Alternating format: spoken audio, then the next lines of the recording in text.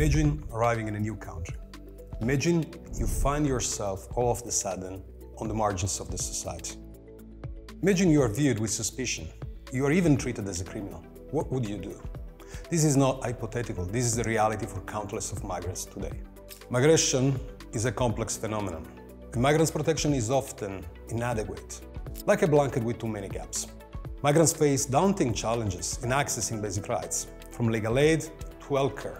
When formal channels of protection fall short, migrants may find unexpected protection within informal systems. Our research delves into these stories to better understand migrants' protection and rights. We specifically focus on groups of migrants who may require special protection, such as minors. We look at how both formal and informal systems of protection influence migrant trajectories, their integration patterns into their host societies. And we look at how migrants themselves may display a great deal of agency and creativity in finding their own forms of protection, a sense of familiarity in hostile environments.